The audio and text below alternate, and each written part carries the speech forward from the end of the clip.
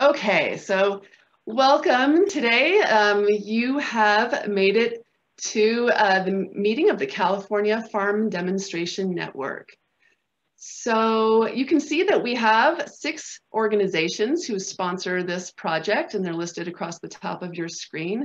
The University of California Ag and Natural Resources Division, UC Davis, the Natural Resources Conservation Service, the California Association of Resource Conservation Districts, the California Farm Bureau Federation, and the California Department of Food and Agriculture, who is sponsoring this session today.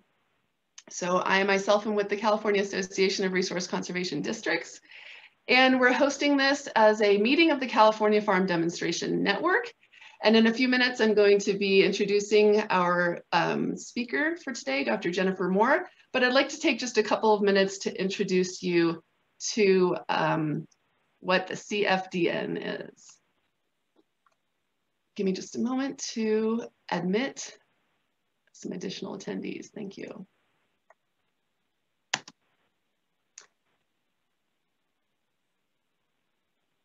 The objective of the CFDN is to showcase the implementation of conservation practices and systems that can provide a pathway for adoption by both new and experienced farmers and ranchers. So it will also provide practical learning opportunities while at the same time fostering the formation of local connections. We really are designing this around a hubs idea in regions, and the idea is to scale the adoption of conservation practices around the state. Oops. You are attending the 4th in a series of 4 presentations by the CFDN. In March, Eric Brennan presented on what happens to soil when you add compost and cover crop. Brent Holtz presented on whole orchard recycling. Jessica Chiartis presented on how to take a great soil sample. And today we're going to be hearing from Dr. Jennifer Moore about soil microbial dynamics in just a minute. To find the recordings of those past meetings, you can go to the carcd.org website and find your way to current projects where you'll see the California Farm Demonstration Network and a link to our meeting series. You can go directly there through that QR code there. And the recordings will live there for now until around the fall, when we will be rolling out a standalone California Farm Demonstration Network website. All of you who have registered for these meetings will be, we will reach out to you to ask if you would like to be part of an ongoing listserv to give you invitations to additional opportunities like this, as well as to regional farm demonstration attendance opportunities. So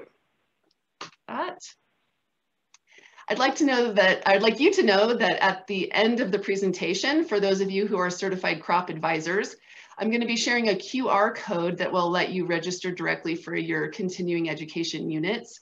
If that's not an application that you use, I'll invite you to add your CCA number in the chat with your name, and I will go ahead and send those in the old-fashioned style to the certified crop advisors so you can get your units. All right. The way we're going to structure the presentation today is in just a moment. I'm going to ask Dr. Moore to share her screen, and she's going to give a shortish presentation. And once that is over, my colleague and partner in crime in this series, Dr. Karen Lowell, who's an agronomist with the Natural Resources Conservation Service in the Salinas Valley, she's going to be facilitating the discussion following the presentation. And the way that this would work best for us is if in real time during the presentation, if all of you can enter your questions into the chat, we're going to be copying and pasting them onto a Google Doc and kind of organizing them by theme, and to really get at a nice flow for the discussion after the presentation. So don't wait till the end of the presentation for those questions, is what I'm saying. Get those into the chat, and we're going to be closely monitoring that, and we're going to have a really nice conversation after the presentation. So Karen, is there anything else that I missed? As Jennifer, you can be maybe getting your screen ready to share as I close mine. The only thing I would add, Sarah, is we've been finding a lot of times people are keen for more resources. So if there's something that you want to ask us, hey, where would I get more information about that? Please put that in the chat as well. And we've been working on creating follow-up documents that we will make available to anybody who's attended these webinars or otherwise. Love that. Thank you so much. My colleague Mariana is on the session as well, and she's going to be capturing all those great resources that you all share, as well as any of the sharing of great resources. We're going to capture that and make sure that those are available after the presentation as well. All right, with that, I'd like to introduce our presenter, Dr. Jennifer Moore with the USDA Agricultural Research Service in Corvallis, Oregon, speaking on soil microbial dynamics today. I'm going to turn it over to you to tell the audience a little bit more about your background and then jump on into your presentation. Thank you so much for being here today. Great. Thank you, Sarah.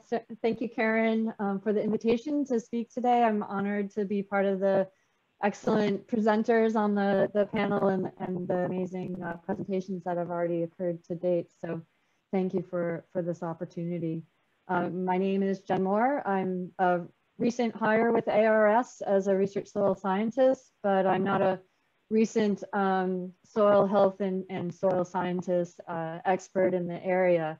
Prior to joining ARS, I was a climate initiative director with American Farmland Trust for a couple of years and helping to build that program.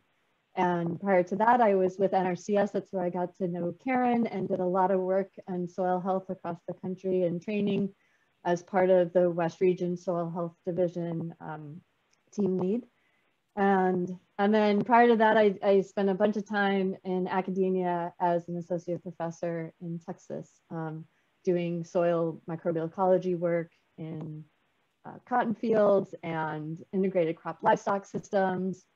And but my experience has spanned the country. I did my master's at Iowa State, my PhD at Oregon State, and have worked in ecosystems from old growth forests in the Pacific Northwest to cherry orchards, grasslands, cotton, corn, soybeans, sorghum, a whole bunch of different systems. So today I'm excited to talk about testing for soil microbial dynamics with a particular emphasis on the soil health indicators and how they relate back to a lot of the microbial and biological communities. And so likely you're all very familiar with soil health given some of the previous speakers, but just to define according to NRCS that soil health is the continued capacity of a soil to function as a vital living ecosystem that sustains plants, animals, and humans. And then we have the four soil health principles: minimize disturbance, maximize soil cover, maximize a continuous living root, and maximizing biodiversity. And so what I really want to emphasize over the next 30 minutes or so is how important soil biology, soil organisms, from the microscopic microbes all the way up to larger soil fauna, are critical in providing major functions to the soil, from decomposition and the formation of organic matter and carbon storage, to enhancing plant growth, protecting plants. They also form symbiotic associations with plants to facilitate nutrient uptake, biologic population control. They detoxify pollutants. They're critical, right? They're described as the eye of the needle through which all nutrients pass. So they're very critical for nutrient transformations and providing plant available nutrients to our growing crops. And even though soil structure is a physical property, they're critical in helping to form stable soil aggregates, helping to facilitate aeration, drainage, water flow, and filtration. And that, of course, is really important for our soils to resist the erosive forces of wind and water. Finally, because they're so influential on forming organic matter, they help to increase water filtration, water storage, and water availability. And they even have a particular role in helping to suppress weeds through different interactions through microbes, plants, and other soil fauna.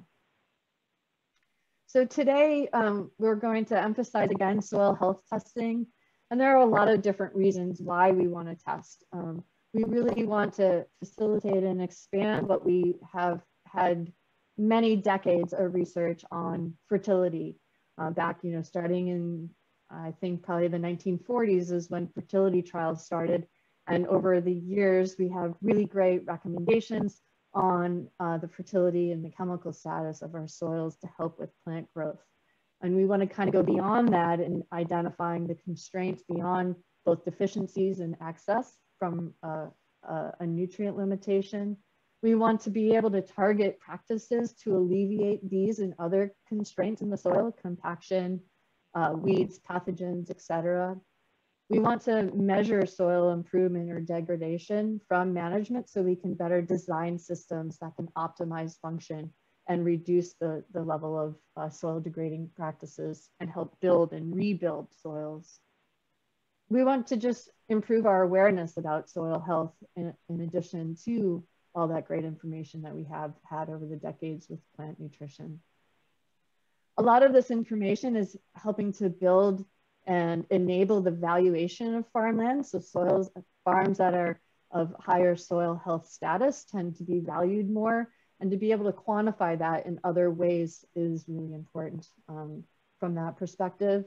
And more recently, different soil health practices like cover cropping has been built into reduction of risk to the farmers. And so how can we enable the assessment of farming system risk to help reward farmers for some of the practices? And Jennifer, as I mentioned in the first slide, yeah. Sarah here real quick. I just wanted to see if you might be able to adjust that audio again. There's a little bit of a crunchy sound. See if we can address that for just a moment. Try to go to this microphone. So now it's on a different microphone. How do I sound? I think that sounds a lot better. I'd love a little bit of feedback from folks in the audience and in the chat. How are we doing? So much clearer, it says. Okay. Let's stick with that. Great. Thank you so much. All right, I'm actually gonna, let me do one thing, because I'm actually getting some feedback on my end. So let me change this. And Sarah, could you just say one more thing so I can know that I can hear you? You bet. Testing. Okay. Here. How we All doing? right, I'm putting these away, pulling these out. Thank you so much. Of course. Let me know if there are any other issues. You bet. Okay, so lots of different reasons that we should evaluate and test for soil health. And as I emphasized in that first slide, it's really because of these interactions and the driving forces of soil biology, which is critical for imparting all of these key functions that we need for healthy functioning ecosystems. So again, the focus of today then is to test for microbial dynamics. There are lots of different ways academically, commercially, to test for different indicators of biological soil health. We can measure the numbers and kinds of soil organisms and acquire a survey, if you will. We can measure their activities, how rapidly is the respiration, similar to our own health. We can also measure certain enzyme activities. We also do this for human health as an indicator of different functions. In the soils, we can use targeted enzymes for nutrient cycling, enzymes, for example, as well as some enzymes that are molecularly derived that can give us an indication of stress and how that can help plants to alleviate some of the environmental stressors. And I'll give some examples about that. And then more specific functions can be indirectly measured through a suite of tests. We can look at, and we'll go through this, aggregate stability, bioavailable carbon, bioavailable nitrogen, and some of these other indicators that can help us provide insights into how healthy our microbial and biological communities are.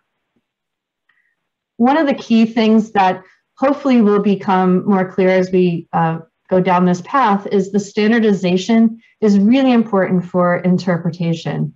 Which indicators you choose, how you sample. I think that was the last speaker that talked about that. The different protocols that laboratories use, similar to fertility trials. You want to make sure that if you're submitting a sample, to a particular lab for an assessment, that you have the same protocols done year after year for proper interpretation. You need to provide enough information about the history of your site, the management practices that you have chosen and are changing for proper interpretation. And then also, this is more for people that are trying to develop thresholds and establish targeted values, is the language that we use to communicate about, when we say what crop is being grown, is it this year or was it previous year? Do we sample in spring or fall? Do we sample deeply or more shallowly? And how do we collect those samples are really important to properly interpret the data.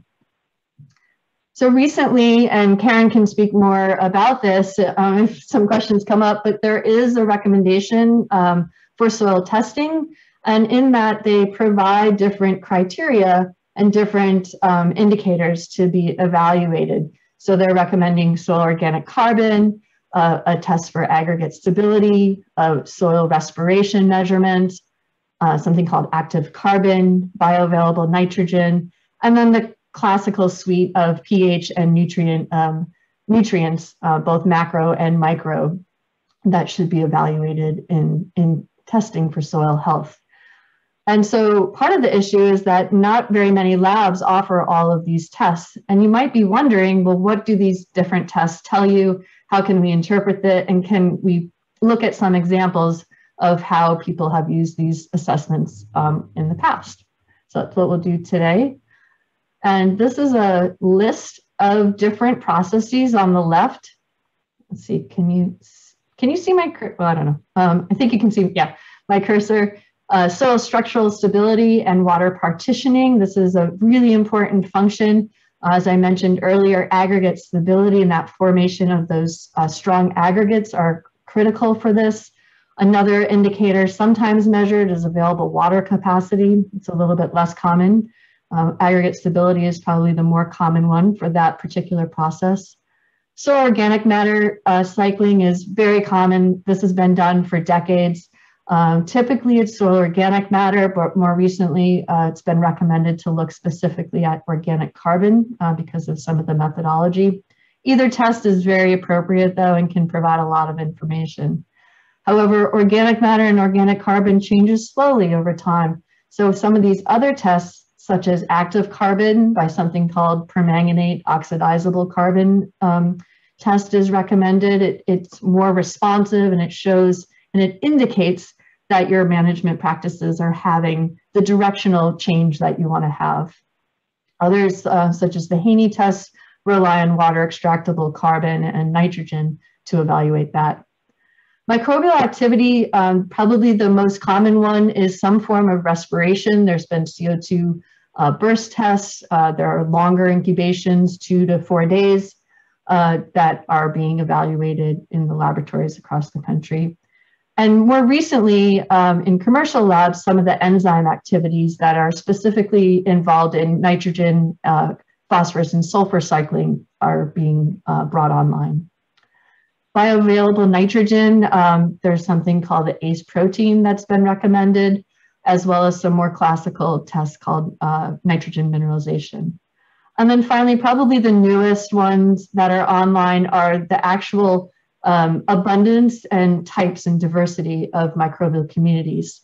Two approaches that are becoming more and more common are fatty acid profiling. We'll talk about that, as well as molecular characterization. So a whole bunch of processes. All of these are directly related and indirectly related to the health of the soil and how your community is functioning. So we'll just start with a couple of these tests. We're going to start with soil structural stability and water partitioning. It's conducted in some of the labs across the country by a Cornell wet aggregate stability testing mechanism that's shown here. Shown here on the left-hand picture here, where they simulate a rainfall event and sprinkle it down on soil that is suspended over some sieves, and then they measure the amount that's left on the sieve. And then these are just a couple of pictures of aggregates being held together, in this case by filaments, hyphal filaments from fungi that help to span, I call it like Spider-Man, right? Like from particle to particle, and they help hold those particles together physically. And then what's hidden beneath the scenes that you can't see with the naked eye, but there's also these microbial glues or sticky substances that help particles and organic matter stick together so that they resist the erosive forces of water and wind. And another physical component of soil stability and aggregation are roots, and they kind of act, I describe them as a hairnet where they encapsulate and hold on to those particles. And so when we have healthy fibrous roots, the particles stay intact more. They're also biologically active, so they have more glues, and typically the hyphal, fungal hyphae help to hold those all together. So aggregate stability, again, is really important for resistance and to disintegration when hit by raindrops. Again, the importance for air and water exchange, and also because it's so intricately involved and related to organic matter, nutrient flow and microbial habitat, this is the home of the microbes where they like to hang out. And then for the next few slides, I have this example from Kate Scow had worked with us when I was with NRCS a few years ago. And these are samples from the Russell Ranch and where they had different treatments. And so I extracted them. They're from a much larger data set. We didn't independently run the statistics on them, but I provide them here just so you can see that these indicators are sensitive to management. And I wanted to have a California specific example. So these are all set up the same. The solid bars are the system with no cover crop, and then the striated bars are with a cover crop. And the blue is in a corn tomato rotation, and the orange bars are in a fallow wheat rotation. And what you can see here is that wet aggregate stability in the presence of a cover crop is always higher than in the absence of a cover crop in both crop rotations, the corn tomato, as well as the fallow wheat, especially when the system was planted in wheat. But one of the things and a theme that I think you see, especially if you replay this, or I'll try to point it out as we go along, this is the scoring curve from Cornell. All of these samples were submitted to Cornell as part of a larger effort, as I mentioned earlier. And what I'd like you to see is that the scoring curve, all Western soils are on the low end. And that's primarily because the scoring curves are designed, and I know that they've been working on it. I don't have updated data, but they are working on recalibrating some of the scoring curves for different parts of the country.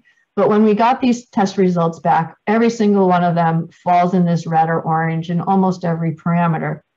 But what I would argue is that the score rating, as they're developing more samples from Western soils, which are very different from the rest of the country, what's important to note is the difference, the relative difference in the practice.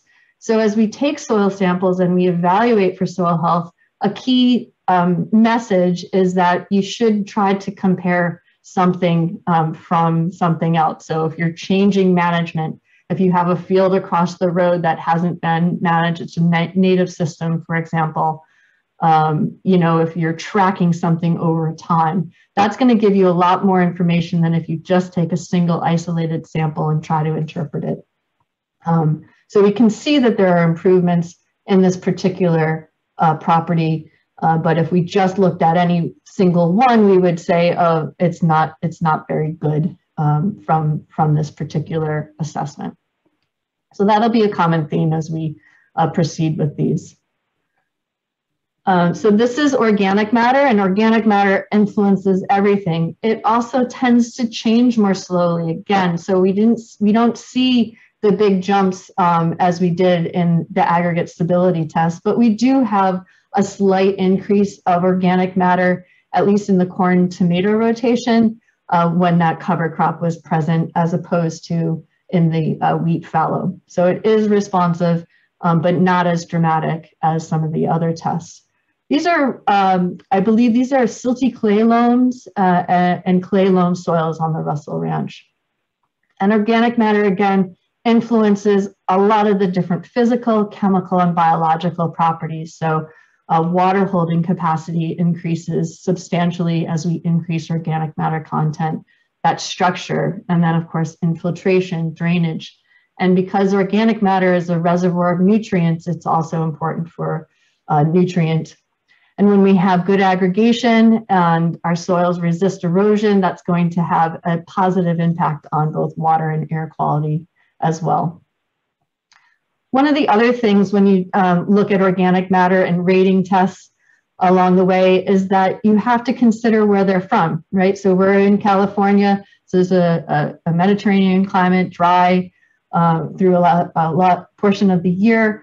And these are actually pretty good, organic matter contents, 2-3%, not terrible for that particular area.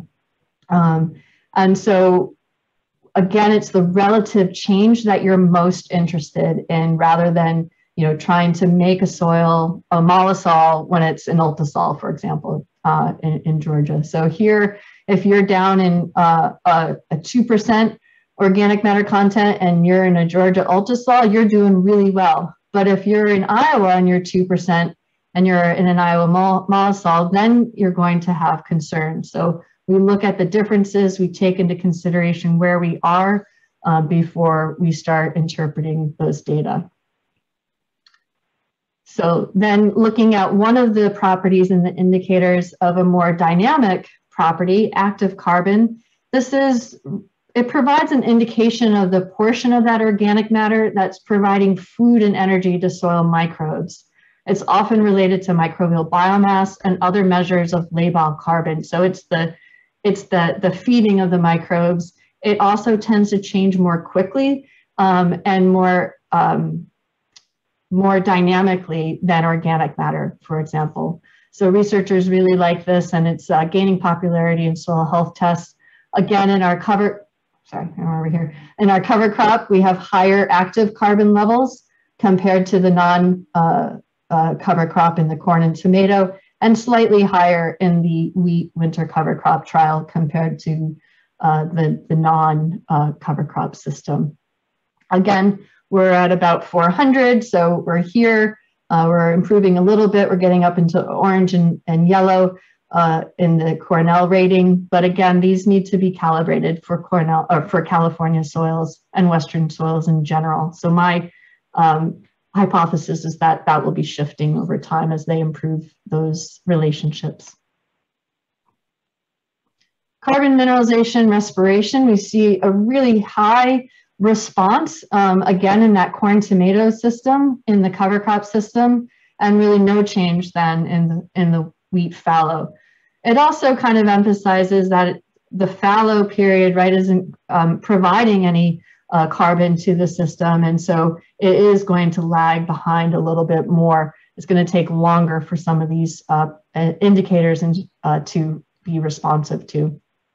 So this is another test showing it's how rapidly the soils are respiring. They're basically taking organic matter, they're decomposing it, and then they're respiring or releasing CO2 during that activity.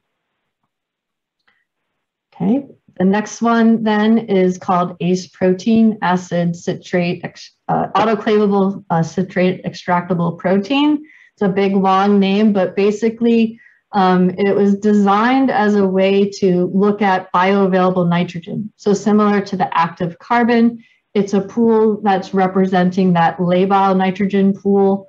Microbes need both carbon and nitrogen. So this is a test that provides an indication of the ability of the soil to provide nitrogen for the microbial community.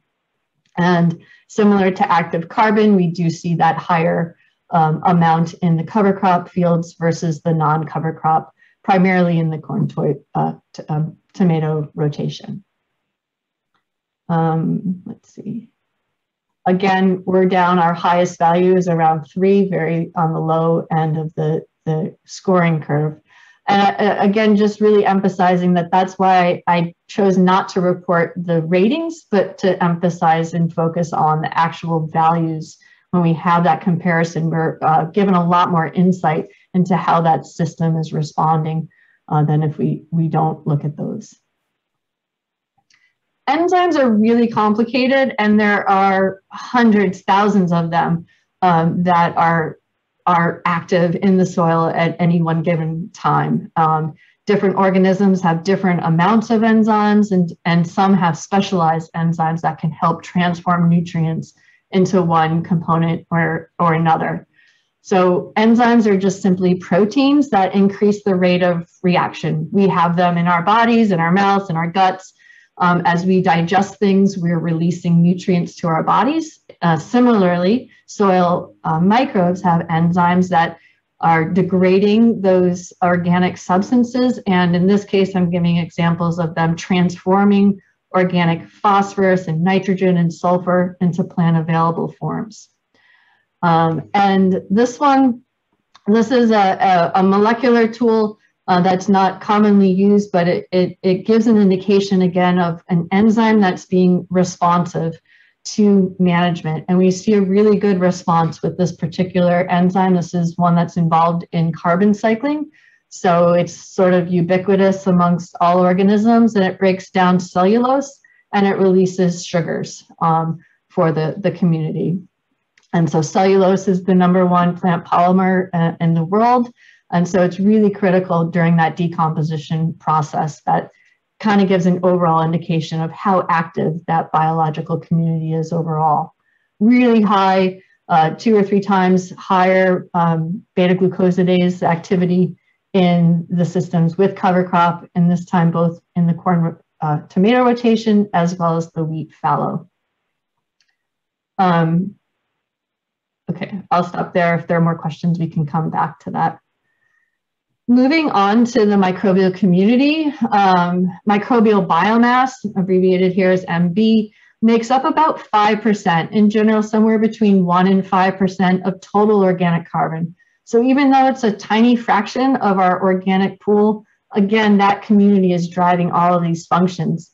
It holds about 50 pounds of nitrogen per acre, as well as other significant contributions to phosphorus and sulfur, but just in slightly lower levels. Microbial biomass is very sensitive to management changes. And again, this is one that's kind of very dynamic. It also responds to environmental pressures. So temperature and moisture can really have an impact on the microbial biomass. So a single measurement is really difficult to interpret, but we can track trends over time to provide insights to management effects on microbes. And then we can also look at different microbial groups that can provide an indication of functional shifts due to management.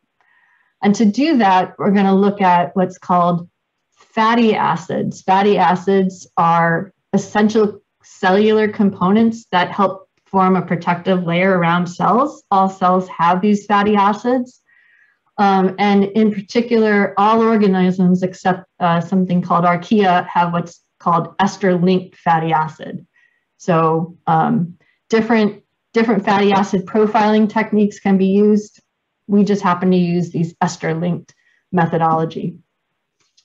So what we do in the lab is we extract all the fatty acids and then we run them on a fancy machine called a gas chromatography system that isolates these different fatty acids, and different fatty acids are representative of different kinds of microbial groups.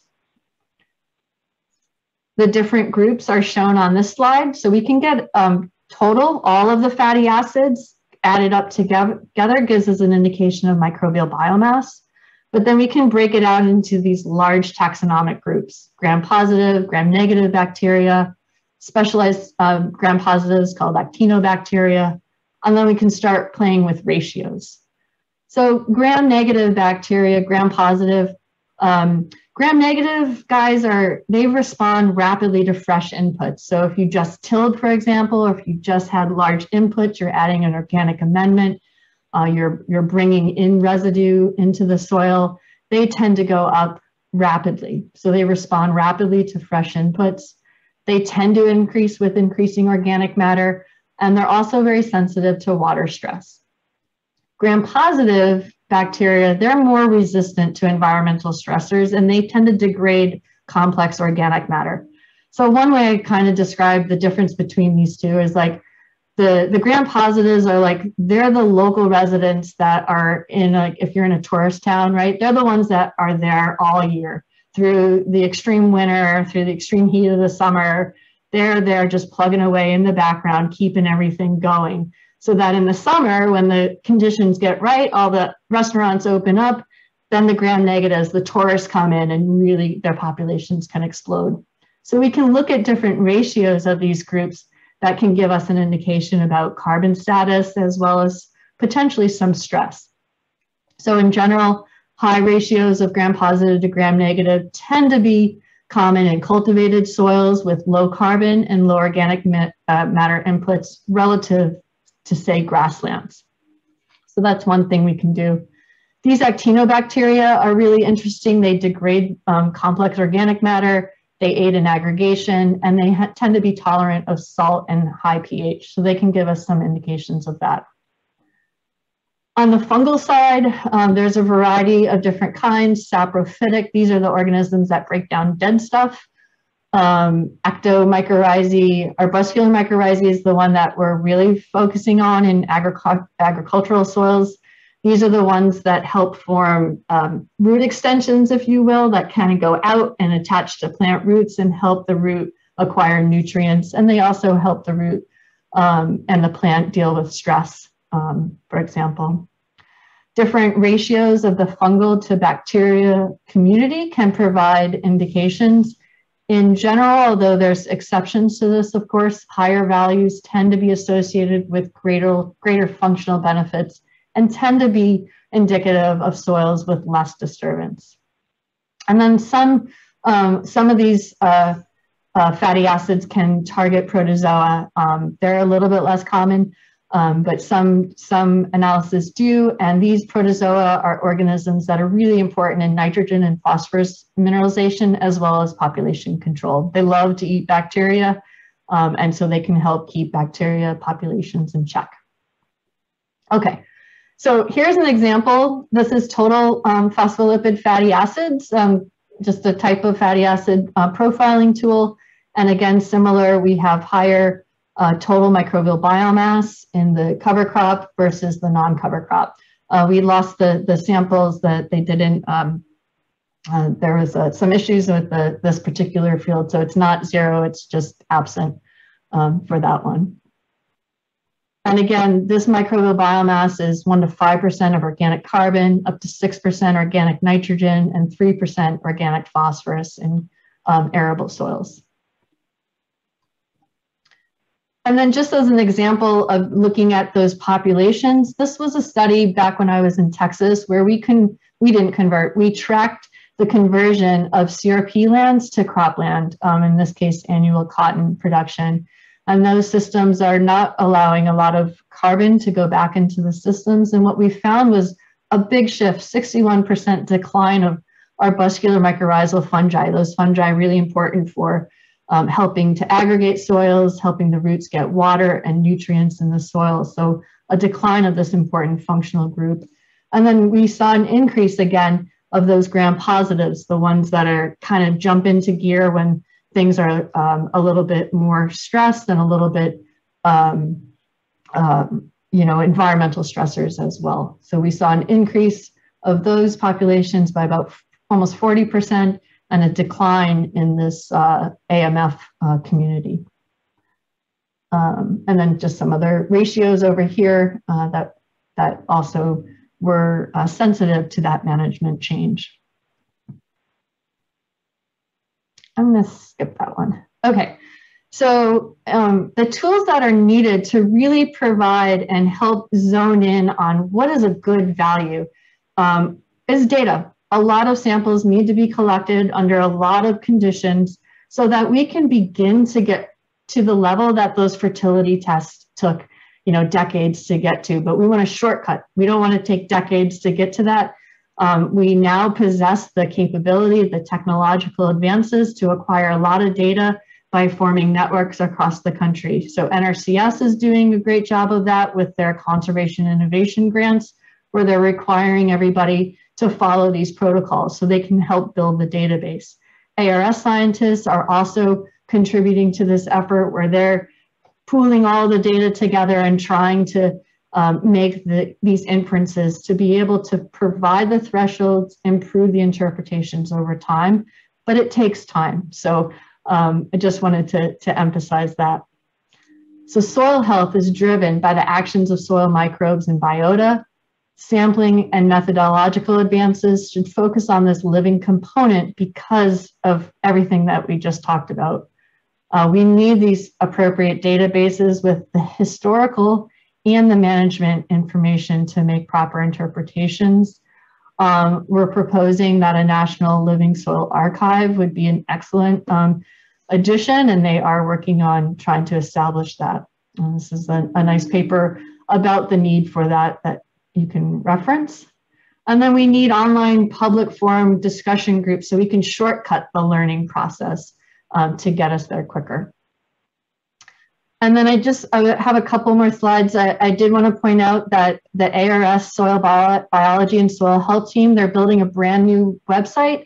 I'm about a month or two in with ARS, so you know, we're building this, we're providing different levels. So I encourage you to look at this website and check us out and look to what is going on within the ARS world. And this will be added to over time. It's pretty new.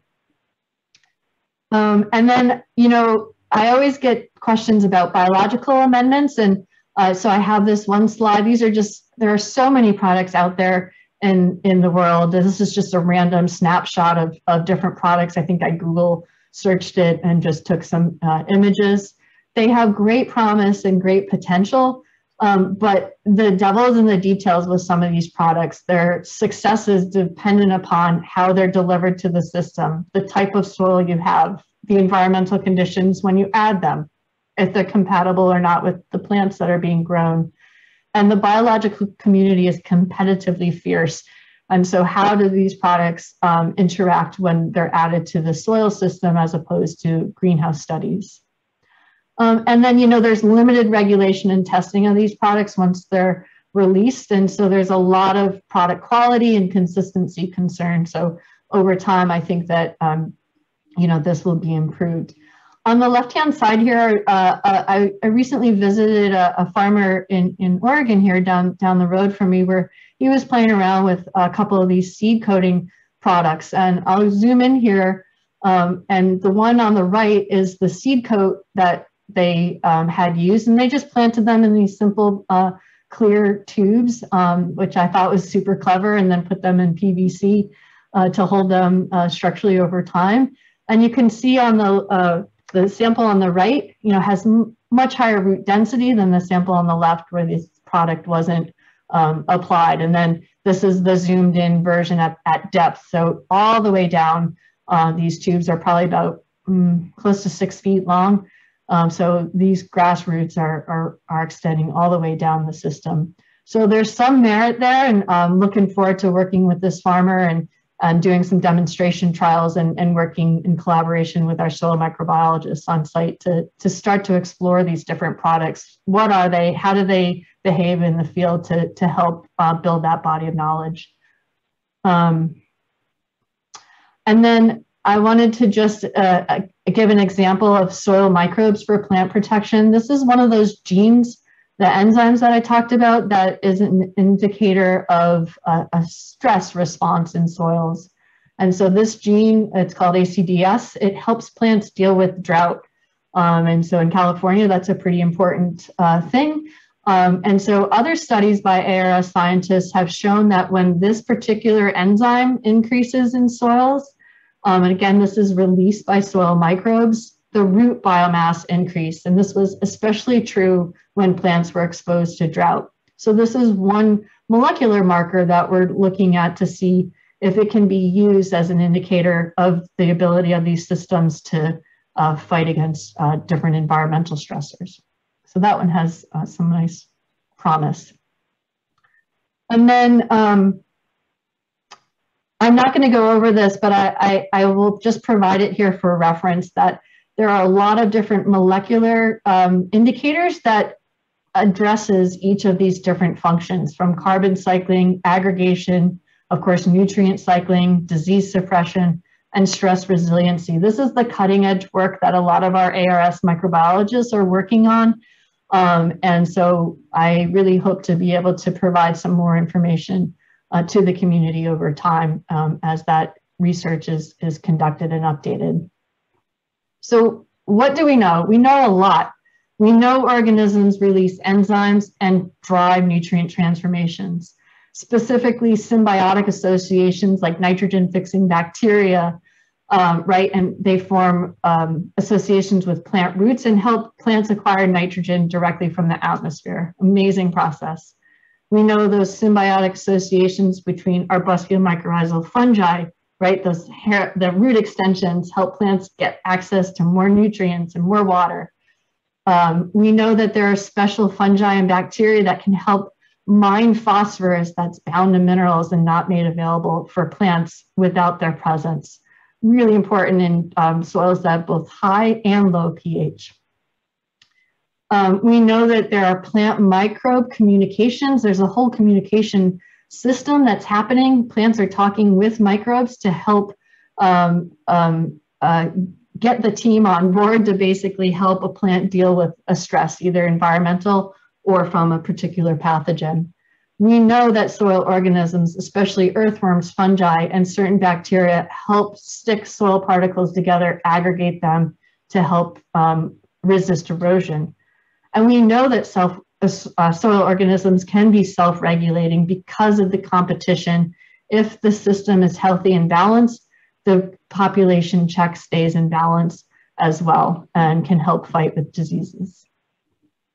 So we want to manage for biology. We want to get the systems that have low diversity, that are highly disturbed, that don't have a lot of residues going into them. We want to convert those to the systems on the right with cover crops, with integrating livestock where appropriate, with diversifying the systems, adding cover crops, diversifying the rotation, et cetera, to help build that biological community, to help your system function at its optimal level. So I said all this. And then I just want to end, I did a quick search on the different labs across the country that provide these types of analysis. So Cornell and Oregon State Soil Health Labs both provide the assessments from the NRCS 216. Cornell actually has one that's called NRCS 216. It costs about $140 a sample. At Oregon State, they do almost exactly the same, but a little bit different with available water holding capacity and which nitrogen test they use for about $134. They provide also these other assessments that, you know, at an additional cost to the person, but they are available. Some other tests I know, or labs I know of, University of Missouri, their SHAC, the Soil Health Assessment Center, offers a variety of assessments, not exactly all the same as Cornell or Oregon State, but they do offer them. I couldn't find their prices. Ward Labs is also a laboratory that a lot of folks have used over the past. They have different soil health assessments at different costs available. And then Brookside Laboratory, not as comprehensive of the soil health assessments as some of the other labs, but I know a lot of people have used those as well. This is not an exhaustive list. There are probably, many other soil labs across the country. These are just the ones that I happen to be more familiar with. And then I was just going to emphasize that there's also field assessments. And so there's different things that you can look at qualitatively in the field that can give you some indications, looking at cover, how quickly residue breaks down, whether you have surface crusting, compaction, ponding, et cetera. And these are all, again, related back to that biological community and how it's functioning. Others looking at how the roots and pores look, aggregate stability field tests. You can look for activity in the field. That's a little bit harder, but it is possible. And even soil color can give you an indication of organic matter. So these are some things I just wanted to highlight, that you don't always have to use laboratory high-tech assessments, but some field can get you there as well. So with that, thank you for your attention. I think we have lots of time left. I know I spoke a little bit longer than intended, but I get excited about things, and it's hard to get me to stop. But my email and office phone number are listed, and if I don't answer your question adequately, or you would like some follow-up with me, please don't hesitate to reach out. Thank you. Thank you so much, Jennifer. I just learned a lot. That was a really great presentation. So I'd like to let the audience all know that we're booked till 12:30. That's the end of the formal presentation, and we're going to move into a question and answer session facilitated by Dr. Karen Lowell, again with an agronomist from the Salinas Valley and a certified crop advisor herself that's helped to put together this CFDN soil series of meetings. So with this, Karen, I think I'd like to turn it over to you. And I'm not sure, should we have Jennifer stop sharing her screen, or should we keep it up in order to jump around to slides? Let's leave it up in case she wants to return to one. I think that might be helpful. Can you all hear me? Sounds good. Take it from here, Karen. Thanks. You can hear me, Sarah? Yes. Yes. Thank you. Okay. Sorry, I do have a dog in the background that might get excited about soil health as well. Jen, there were a lot of questions and a few that I would characterize as clarifying questions. So let's hit those first. One I can handle, actually. You did a comparison of indicators in a area that had been converted from CRP to cropland, and folks needed to understand that that's, I assume you were referring to Conservation Reserve Program. Thank you, Yeah. yes. We don't need to have a long discussion on that. We could have another one offline, but the short version is that's typically land that has been set into a highly resource conserving management approach. And so converting it to cropland would be converting it in such a way that those 4 principles that Jen showed with regard to thinking about soil health management would then become more intensive. So you would expect to see some changes. So I hope that's helpful. And I'm sorry I didn't jump in and offer that sooner. Some folks were frustrated. Okay, there was a question. Let's clarify this. Some folks have heard that the microbial biomass is a much higher percentage of the soil organic matter, up to 50%, including living and dead. Do you want to address that, please? I would love to see those reports. I'm not familiar with that study. So when I talk about microbial biomass, it's the carbon component of the microbial biomass as a fraction of the total carbon in a soil. So that's what I'm referring to. Maybe they're looking at a different fraction of organic matter or organic carbon. Sometimes it's related to a smaller pool, like water extractable carbon, and that might be where the discrepancy is. But I would be very surprised if half of our organic carbon was microbial in nature, with the caveat being that dead microbial biomass, dead microbial cells, sometimes called necromass, necrosis, right, for dead. That is, now understood to be a really key component of organic matter in soils, organic carbon, and so perhaps that's what they're thinking of. But as a strict, if you measure microbial biomass carbon and you measure total carbon in soils, it's typically, somewhere in agronomic soils, it's usually about 2 to 3%. Some grassland soils can get up to 5%. Forested systems might even be a little bit higher, but we're not talking about those today. But that's my understanding, and so it might be what our denominator is. That is the discrepancy, is my guess. Okay, all right, and I'm going to prompt you that we've got a bunch of questions, so I'll try to keep you moving.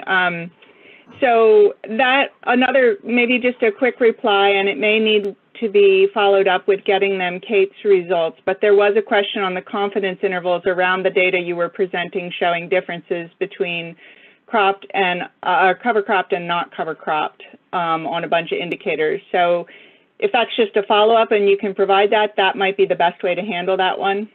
Yeah, it was just really for an example. That data set was a data set of about 600 samples across the country. We were not intending to isolate specific studies, so I could get those information, we could do the stats. So it was just to try to provide a California context. So I have them, but I don't, yeah, we could get them. Okay, all right. So maybe if Sarah or Mariana are taking notes, we can capture that. I am going to jump now to there were categories, right? I tried to organize these. I grouped them characterizing the community, thinking about the activity measures and measuring function. And then there were questions that were specific, like somebody wanted to know if you can do all these tests in your USDA lab. Is that a yes, no? I can do them. I've done everything on that list except for ACE protein, but we can do it. It's an easy one. Mm-hmm. So those are in research labs, and I have gotten lots of questions in our work about where people can send them here in California. And I can tell you our search from the commercial labs that our customers routinely use, they're still somewhat limited. So as producers want them, I imagine they will become more available. But I do have a comment about that, Karen, if I may. Yeah. So, you know, it'd be great if there was, each state had one kind of similar to fertility right now. One of the key differences, though, is that the majority of the soil health tests, excluding the typical chemical analysis, aren't, they don't need modification from region to region. What's necessary is what the interpretation of those values are. That's where we need regional specific. But the actual methods are pretty uniformly applicable and don't need modification from site to site. So, but that interpretation is really key and necessary. Right, so calibrating it for local conditions, but unfortunately that's really important for the local labs to be willing to take that on and get that. And I know there are research scientists working on it here locally, but at this time, if you're looking for a lab to send that to, I'd advise you to call them and ask them if you offer a specific test. And as Jen indicated, make sure you send the sample in the condition it should be sent for the test to be done with the right assumptions about how it's been handled.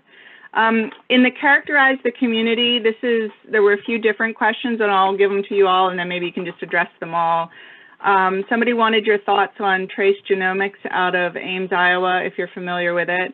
Another on biomakers and thinking about DNA soil samples. So just, can you address that? I think they all are kind of grouped, really. They're looking at characterizing the community that's in a particular soil by looking at, you know, DNA or biomarkers of some sort. I think the DNA molecular assessments have amazing potential to be indicators of a lot of these different functions, as I mentioned. I am not familiar with the commercial labs. I've heard of them, but since we, you know, work directly with the soil microbiologists at ARS, we don't utilize those laboratories. But as a team, the federal government is trying to establish that database so that we can provide oversight and interpretations on that. So. How about, somebody wanted to know about thinking about measuring macro, meso, micro aggregates. That's more back into the physical component. And then thinking about that from the perspective of what do we know about connecting that to soil functions. And we have more questions, so don't go too long. I'm trying to decide how to answer that quickly. I like it. I do it in my lab. It's a lot of work. It's a lot of hours and time. It's high labor, but I think it's possible. That's my quick answer. Okay. I am trying to keep up. Maybe, Sarah, could you grab the questions that are continuing to come in the chat and put them over in the Word doc for me? That'll help me. Thank you. So I'm just going to keep moving through. There was also a question with regard to the aggregate stability. Is there an adjustment when you're looking at different textures of soils? So the question was specifically in a heavy clay soil, but thinking broadly, a heavy soil, a light textured soil, how do they capture that aggregate stability may be inherently different among textures?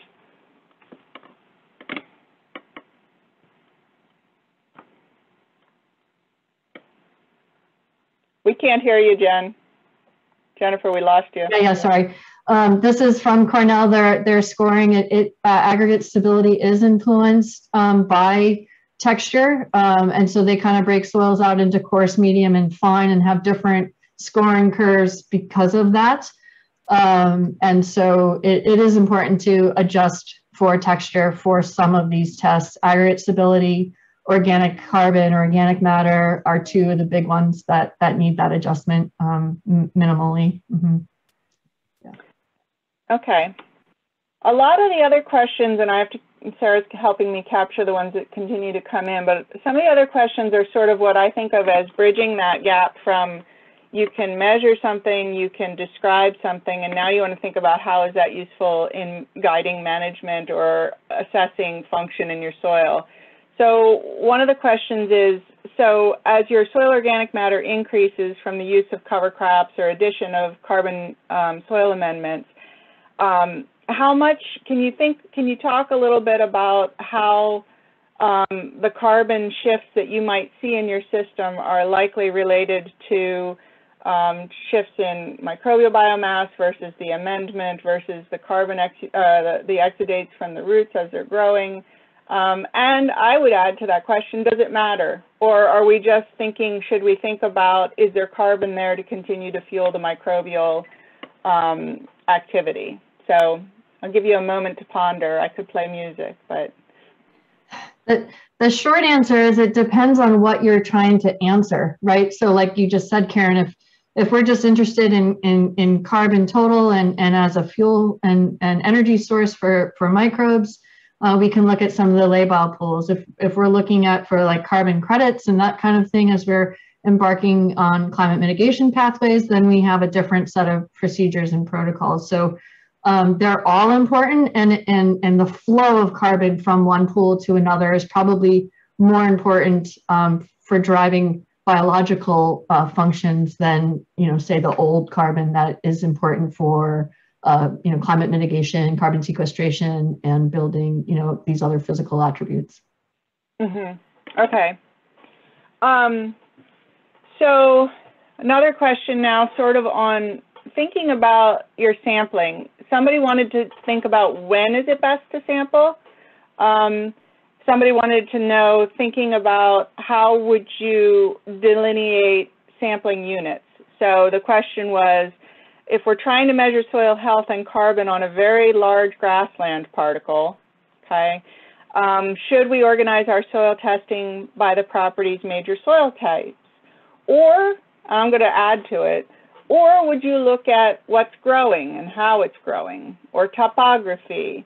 There's, of course, lots of things you might think about. Obviously, past management is relevant. So seasonality, and it may or may not, also what just happened, right? Like you gave an example of transitioning. I'm talking for a minute to let you think.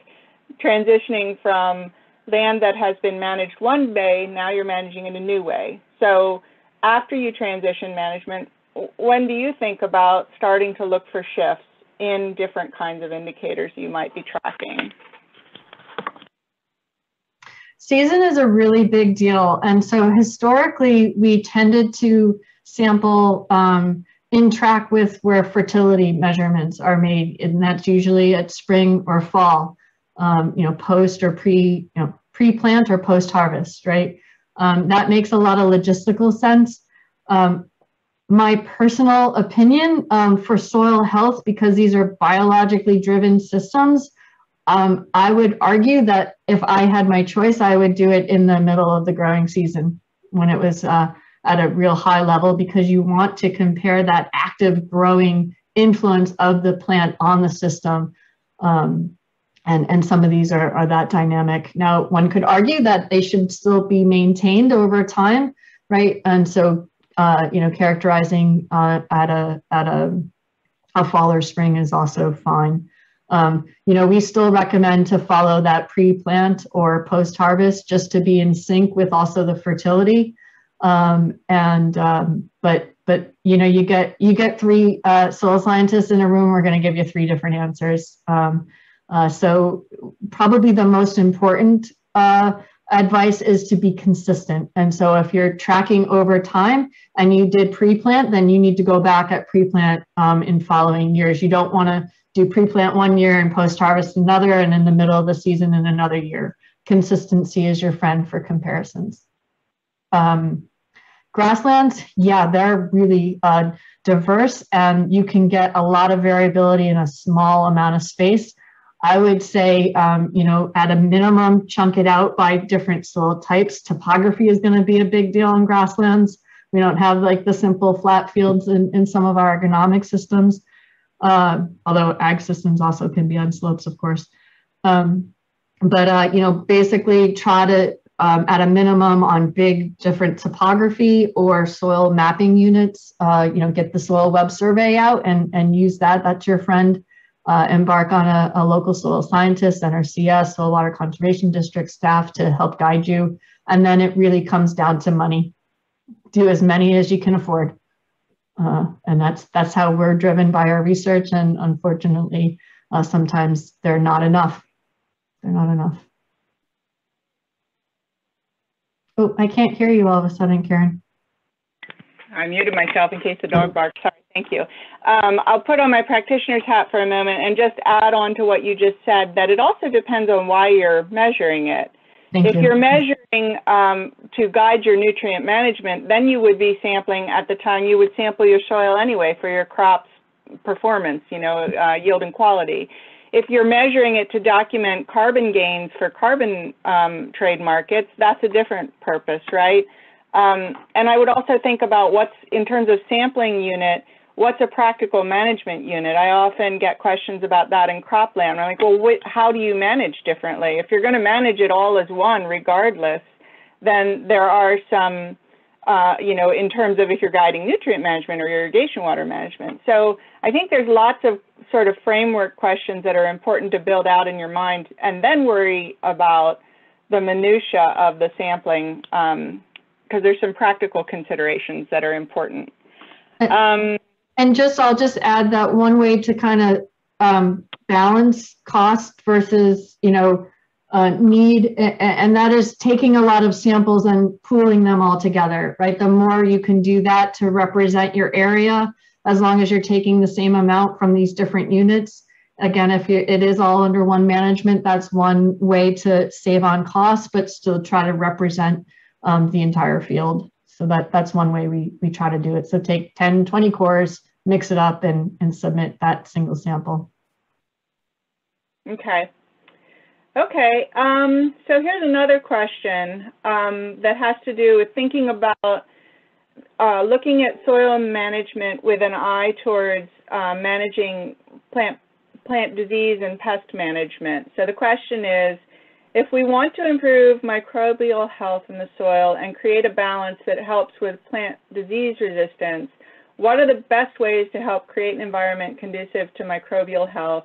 Are there things that should be avoided or minimized? This is a whole nother topic, but if you want to throw out some sort of big picture thinking, that might be helpful for the questioner. So are they, can you tell from the question, are they interested in trying to identify indicators of like a resilient system, or are they trying to look for indicators that there's a problem, you know, like that there's different ways to kind of slice that up? But I'll just kind of say that one of the big research pushes is to develop the systems to best be able to answer that question, right? Like, so you need to have the pathogen pressure, you need to have the environmental stressor, and you know that you can do that in the greenhouse, but then it all kind of falls apart when you go to the field, right? So long-term experiments are really important, you know, helping to support those and that kind of thing to be able, again, to build the database up so that you can make those inferences would be my short answer to that. I think the question comes from somebody I know, and I'm guessing she's thinking big picture. So things like, is there a management that will encourage abundance of a particular microbial fauna or flora that would then be of either a detriment or a benefit for suppressing or encouraging beneficial organisms. So it's there's sort of lots of steps in there that we'd have to think through. And that's why I don't want to take us in a whole nother webinar, because we do have other questions, but just to, I think that's what, and if that questioner wants to pop in the message and confirm or tell me, no, I've totally missed it, that's fine. Yeah, we know that when we change our plant communities, when we change even varieties, we change our microbial community. And so a lot of the research is trying to design systems that help to support different assemblages of beneficials, for example, to help combat, disease pressure or, drought on those kinds of things. So by selecting plants that are known to inspire, if you will, a particular group of bacteria or fungi is something that people are working on right now. It's a really hot and emerging field. And then, to be able to design cover crop species, right, to help push, different groups that can help, address specific needs. It's in its infancy, but it's really promising, and I think they'll get there. But we don't have the recipes yet, for sure. Some instances, but it's pretty limited. Okay. There was a question specifically, and I want to make sure we hit it because I think lots of people have them, like, what about my cropping system? So there's a question, and I haven't heard much about it, in rice systems. Obviously, soil management in rice cropping systems is different than in, I was going to call it dry land. It's not dry land, but not flooded systems. Can you talk briefly about what you know about understanding soil health dynamics in those systems? I know nothing about rice. Sorry. I love on. So we won't. I know nothing. I can't even. I could guess, but I'm not the right person to answer that question for sure. Yeah. I will follow up with the questioner and see if we can't connect them to some other resources. But thank you for the honesty. It's the best part of being a good professional. So, so another question. I'm not sure I understand it as it's written. So if one's focus is recalcitrant soil carbon removal, one might try to increase soil organic carbon, but it's unclear how to distinguish recalcitrant, for example, glycoproteins, versus dynamic fractions, bacteria, fungi, etc. Any suggestions?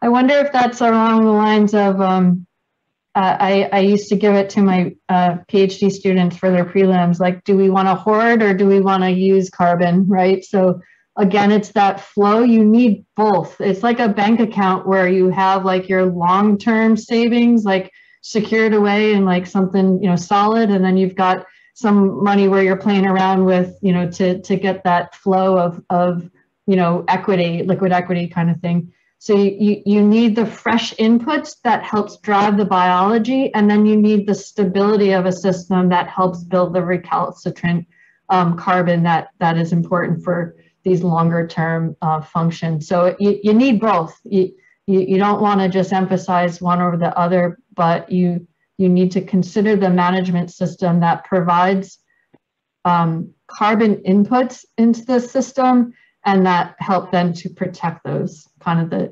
overarching principles. Maybe that's hopefully in line. We'll have to let the questioner get to us, but I wonder too if for the broader group, the thinking about the importance of this seems to be parsing it more finely than what I think of as active carbon that is readily accessible for microbial metabolism versus recalcitrant that may remain unoxidized for long periods of time.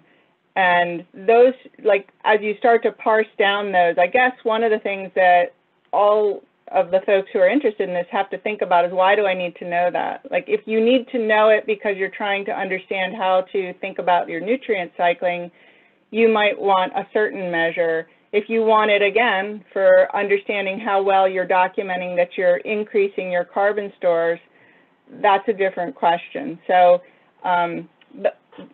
you really need specific information about why you want to make that measurement, and that and I'm happy to follow up. I'll put my email eventually too. It's an interesting question, and I wanted to make sure we asked it, although it's one of those things where you kind of want to do, well, tell us exactly what you're asking, because I'm not sure I got it. Okay, let's see.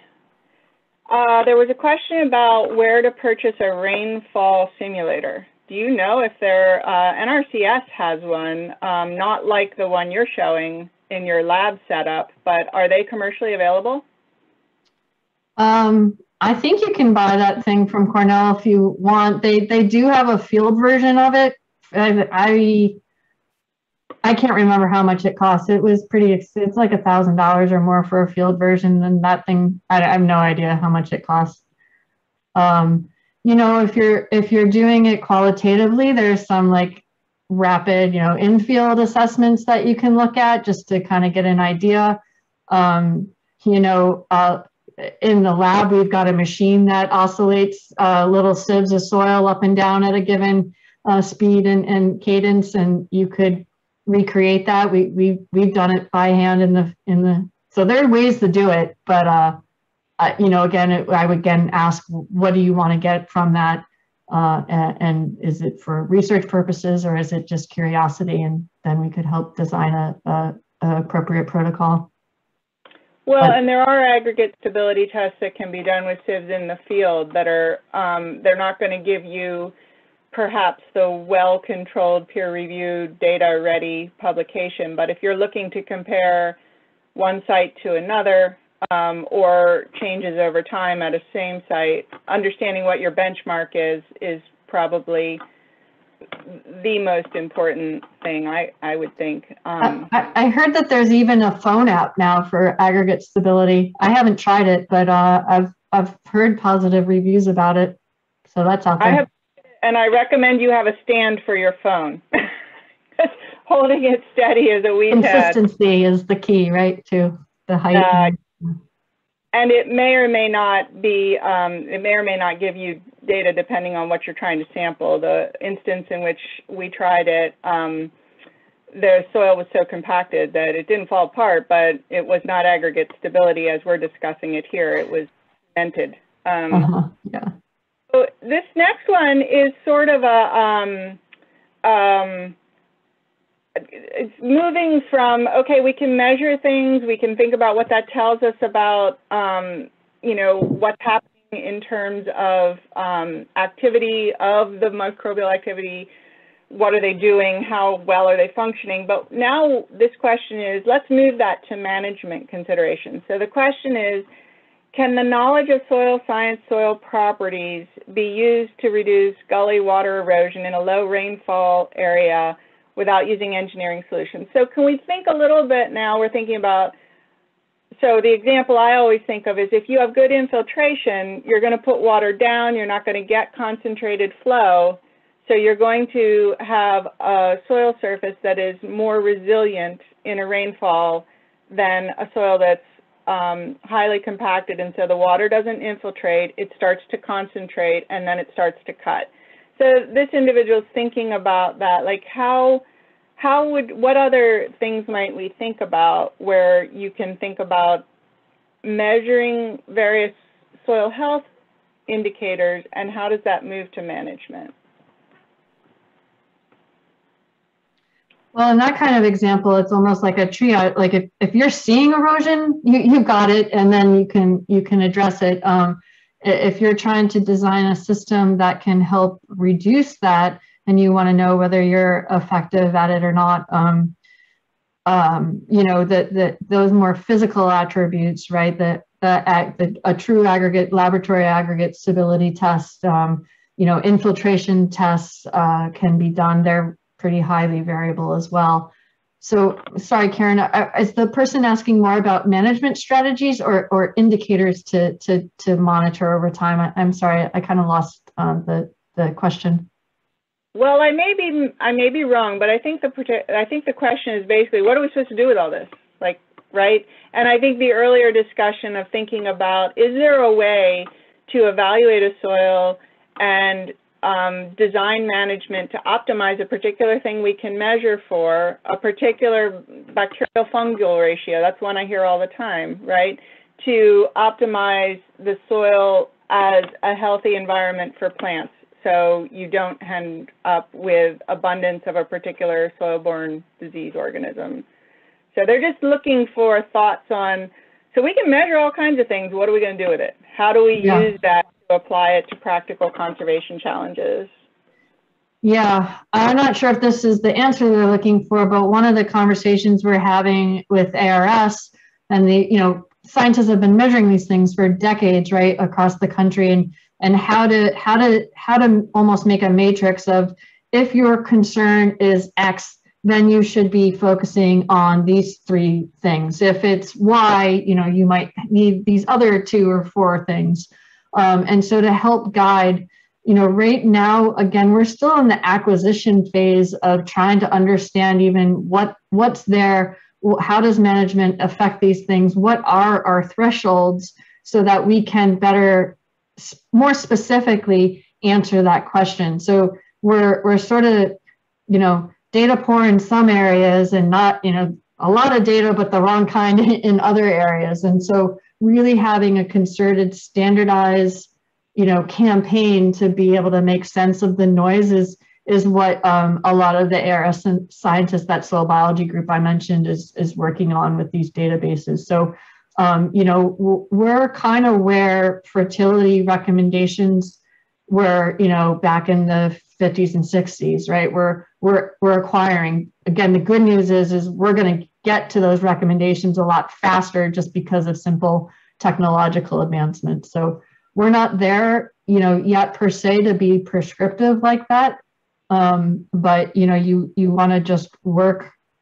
You can. It's kind of like also a fertility test or pH, right?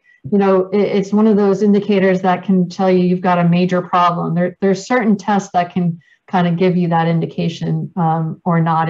You just kind of want to work with like a local expert and design a protocol that makes sense for your system and your questions in hand. So I know that's a little bit of a cop-out, but it really is true to adequately answer it.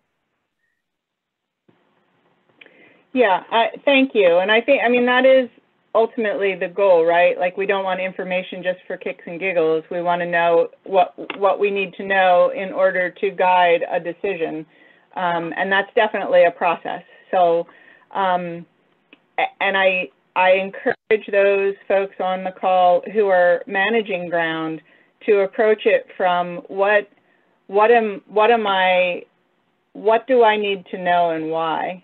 And some of the questions that there are tests to measure for may not give you what you need to know, and they might be expensive. So I encourage you to think from a practical standpoint, what do I need to know, why, and then you guide by your own management needs.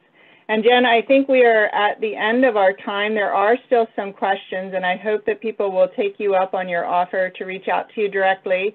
Maybe you could put that slide up again for just a second, or put it in the chat. That might be better, because Sarah's going to put up the QAR indicator for the folks on the call who are CCAs and can get continuing education credits for this. So Sarah, I'm going to turn it back to you. Wonderful. Thank you so much. Jennifer, would you mind stop sharing right now? And I'm going to put that QR code up in just a moment. So we are coming to the end of the meeting. Thank you so much for a wonderful presentation and a really engaging discussion. Thank you to the farmers, the ranchers, the technical assistance providers, and those curious about soils who asked some really good questions today in the chat. Karen, you did a wonderful job managing and facilitating that conversation. Thank you so much. And as a reminder to those who are watching this, this meeting series, this is the fourth in a series of 4 meetings of the California Farm Demonstration Network. These recordings are going to live for now on the carcd.org website. You can find this through the current projects let's see, there's like a drop-down tab to current projects, to the California Farm Demonstration Network. And later this year, we're going to be transitioning all this content to a standalone website for the California Farm Demonstration Network. So stay tuned. We'll reach out to all of you who registered to see if you're interested in keeping up to date with that. So I think with that, I'm going to go ahead and stop recording and go and share my screen. Thanks so much, everybody.